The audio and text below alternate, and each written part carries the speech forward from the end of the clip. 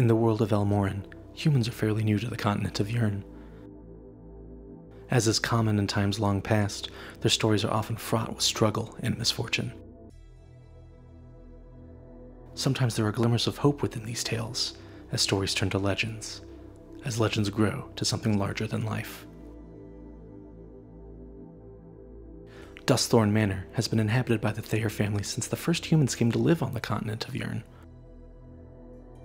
In the early days, the humans struggled to survive. A blight had followed them from their homeland and was affecting crop yields. Starving and at wit's end, the humans in this area were dying off. One of the few remaining elves, the Lady Euphemia, took pity on the humans, and with her skills and knowledge of plants and crops, helped the humans learn to cultivate in new ways. Crops started to thrive, saving the early human settlers. The Thayer family was one of the few surviving groups of humans, and as the rest of the humans spread across the continent, the Thayers decided to claim this area as their own. The Thayer family took what they learned from Lady Euphemia, and over the years learned to grow grapes, and learned to make wine.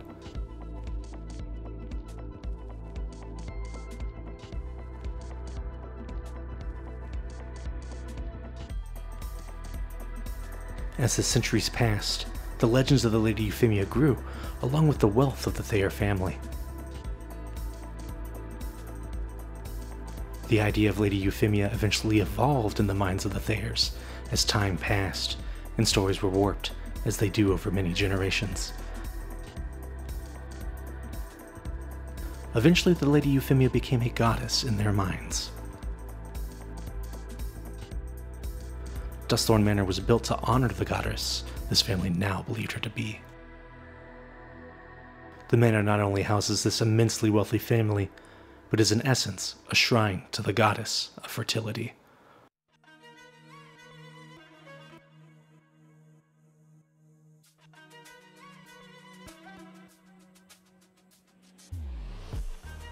Duskthorne Manor is located on the eastern coast of Yurn, southeast of Acelung and north of River's Bend.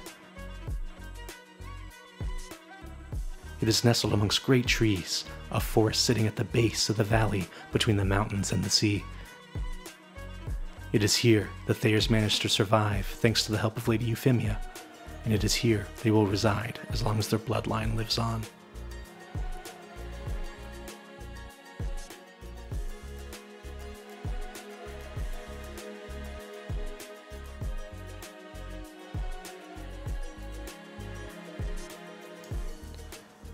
I hope you enjoyed that bit of lore for Duskthorne Manor. This is one of my favorite builds I've ever done. The concept began as a way for me to test out building with Gothic architecture. I worked on a few builds, culminating this one, my favorite of the builds I designed. And as I was working on this design in particular, I was talking with Legendary Porpoise about how excited I was with this build. After some discussion, he decided to let me add it into his world of Elmoran he's been working on for several years now. He also helped me weave the story of this build into this rich and detailed lore he's been working on for the past several years. Ultimately, I think this build is a wonderful set piece and is a great addition to Elmoran. I'm not only proud of this build, but also so thankful that Legendary Porpoise has allowed me to add it to what is my personal favorite Minecraft world.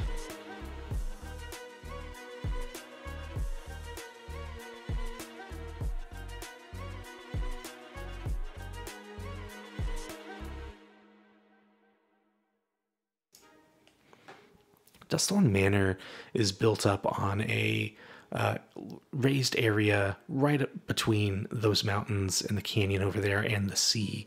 That's again on the eastern side of Yurn and Elmoran. It's got a lot of really cool features, I think. The build itself obviously heavily inspired by Gothic architecture, so it's got lots of details, lots of arched windows and random bits and bobs everywhere to really make everything kind of pop detail-wise. It's got a statue of Euphemia on the front, but also there's a little garden with another statue of Euphemia that people hang out in and do some worship. It's got the servants' quarters situated outside with a chicken coop and a little farm area so they can be self-sustaining for especially the long winter months when they're not able to properly grow grapes, maybe at a time that trade is not as good for them. It has the pond with the gazebo over it, and also a little nature trail going through the back with lots of really cool places to sit. I put some details in that I'll show in the walkthrough that kind of showcase, just like little micro stories within the grounds themselves. The building itself is 5 stories, which is crazy tall. It took me a lot of time to figure out how to do the whole interior. Again, we'll go over the walkthrough. I'm quite happy with how it all turned out.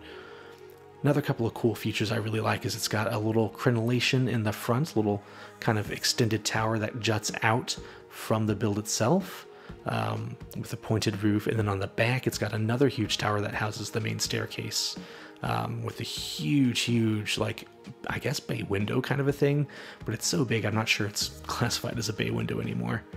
But yeah, I think the details in this really take the build from like looking kind of neat to holy crap. And that's the thing about Gothic architecture, just details everywhere. There should never be a spot of wall that's just flat anywhere, It is, however, quite time consuming to do these kinds of things.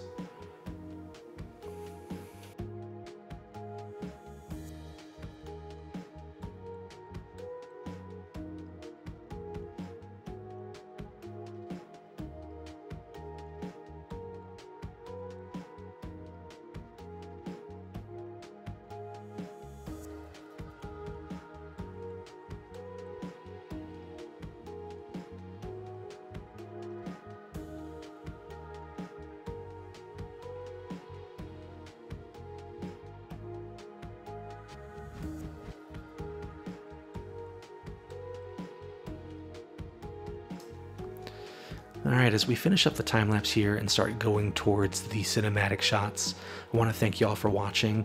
Again, thanks to Legendary Porpoise for letting me not only be a part of his community, but help build in his world. Please check him out, check out El Morin. He's got a Discord, I'll link it in the description. Pretty incredible community in my opinion. Again, thanks for watching. Stick around after the cinematics, I'll do a brief walkthrough.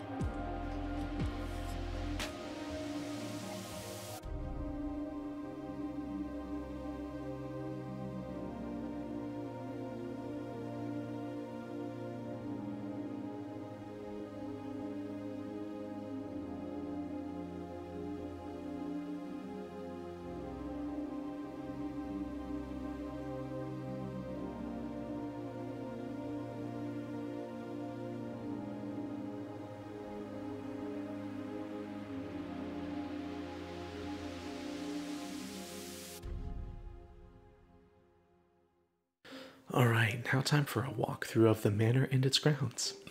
We'll start out here, right outside this lovely gate main entrance. To start off, we have this lovely walkway that leads to the house, to the pond, but also to a little seating area where they can worship Lady Euphemia. Sit out here on a nice lovely day, and just take it in, do some worship, do some prayer, or maybe just sit in silent repose. There's two paths that lead around the little garden. Both paths lead out to the servants' area. So coming down this way, it's well hidden. You can tell it's here, but it's harder to see for guests that are just walking to the main house. The servants' house is quite lovely.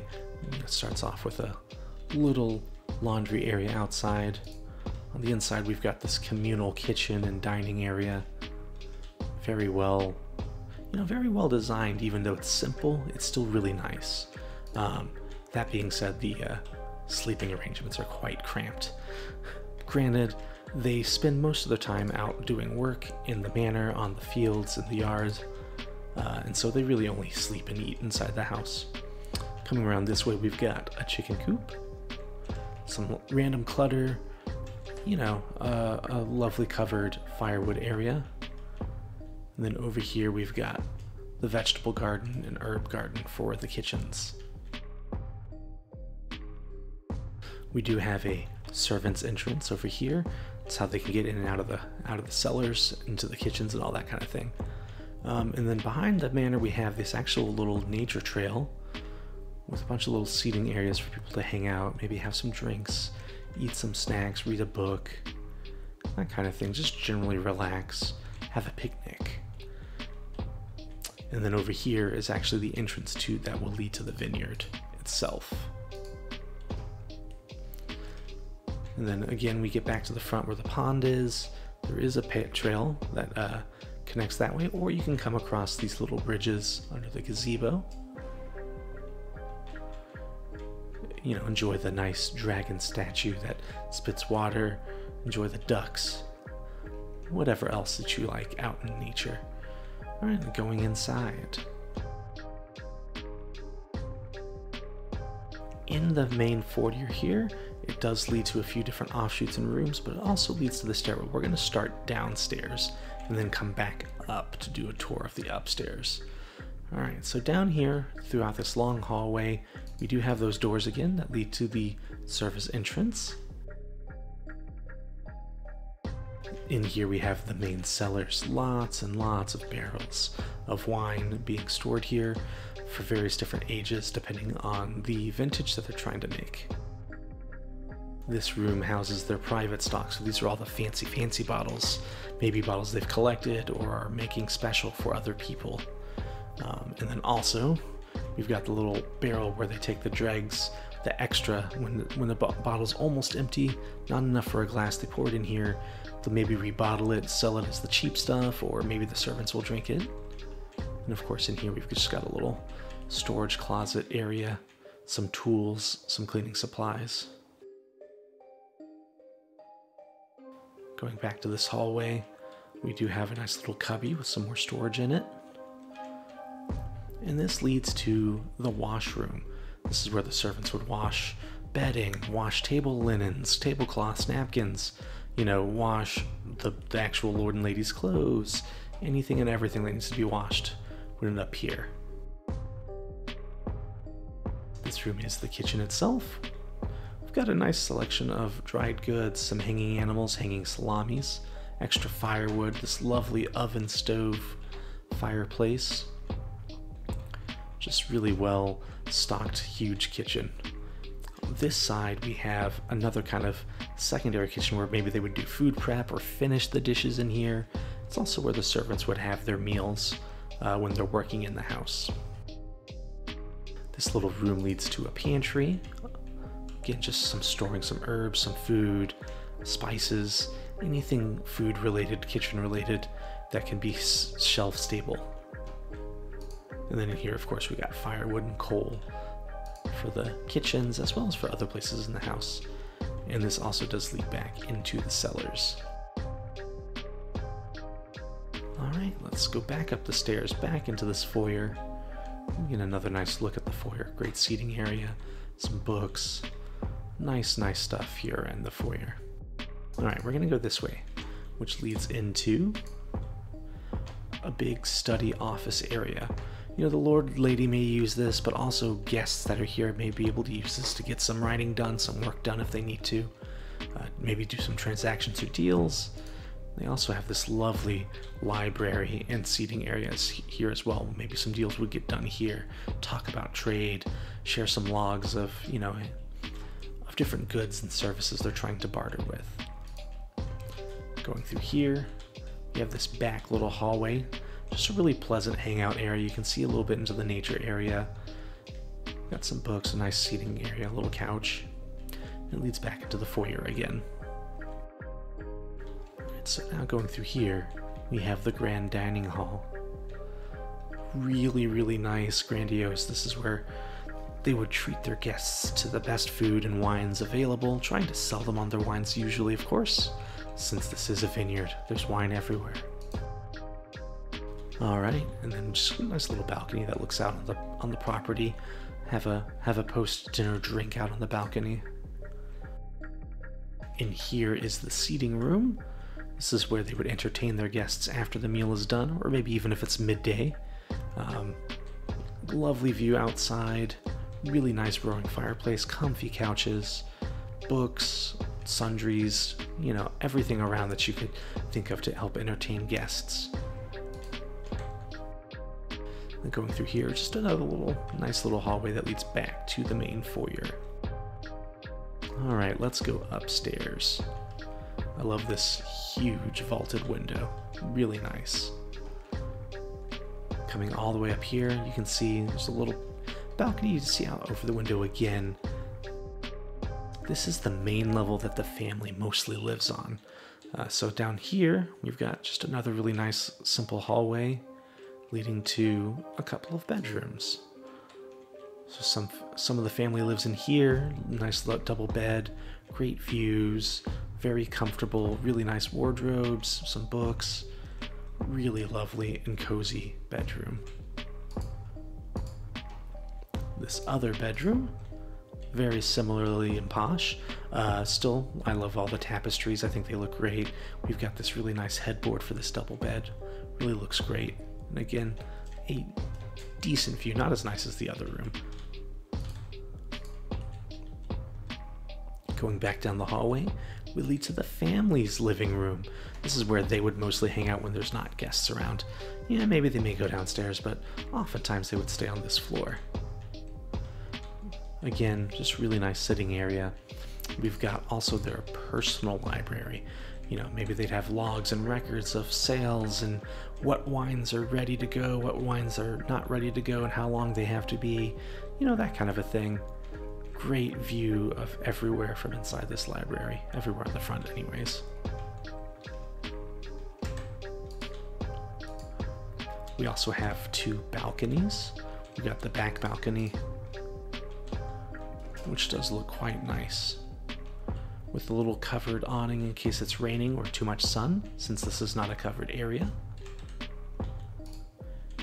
And then again, the front balcony, which has a fantastic view of the area of the manor, but also has a little umbrella for a little covered sitting area in case of rain or too much sun. Through these doors, we have the master bedroom, nicest and biggest bedroom in the whole house. They have a really nice vanity, their own fireplace, you know, fantastic views again, of course. And then this really cool covered four-corner, four-poster bed. Thanks to Legendary Porpoise for helping me design this upper portion of it. I was really struggling on making it look good, and he just popped in and was like, bam, what about this? And there you go. Going through here, we have their own personal study. And after the personal study is their own personal balcony to view outside. The master bedroom is quite nice. Alright, moving on along. If we go up the stairs, you see this nice little stairs hallway stairwell. Does have some things on the wall for decoration to make it feel nice and cozy. Really good, high-quality wood paneling everywhere. But we're going to take this right. In here, we have, first and foremost, another living seating area. It's kind of more like a study with little private nooks for reading, writing, and then this other room with a little bit more reading and writing. It does have some nice books and scrolls in here. Maybe the Lord would do a little bit of work up here, especially in winter when he needs to be warmer, stay up higher in the house. The other nice thing about this is there's a secret in this room, a secret area that only the astute may find. What do you know? They keep some of their wealth hidden away in a hidden room behind a false wall.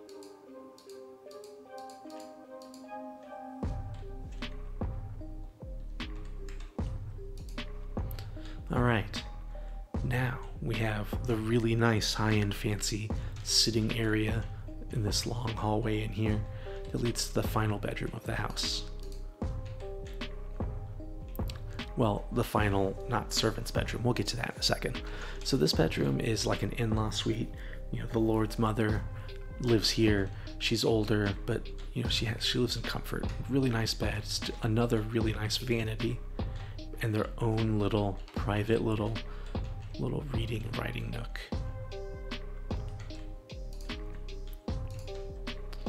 Outside of this, we do have another little balcony that has a great view over where the vineyard will be, and the sea and all that kind of stuff. Great little balcony. Alright, now we'll go up the stairs one more time. Another little sitting area. And up here we have where the servants that actually wait on the Lord and Lady live. So the two servants that actually, you know, do all the interior stuff for the family outside of the cooking, of course. They live up here. They have a nice little study upstairs. Really nice and toasty in the winter, probably way too hot in the summer.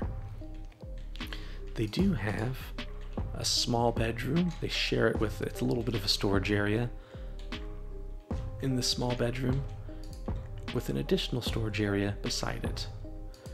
And then the final secret of the house. Not a super secret, like if you're up here you'd find it. But why would you be up here? Who goes to the servants' quarters? Well, at the very top, the Lord and Lady have their own altar to the Lady Euphemia, where they can worship her in the peace and quiet here, so they don't have to worry about other people ridiculing them for essentially worshiping a false goddess. I hope you enjoyed this video. If you like what you saw, please check out the Legendary Porpoise YouTube channel. Check out his Discord to find out the details to actually join his wonderful world of Elmoran and explore it for yourself. Once again, thanks for watching.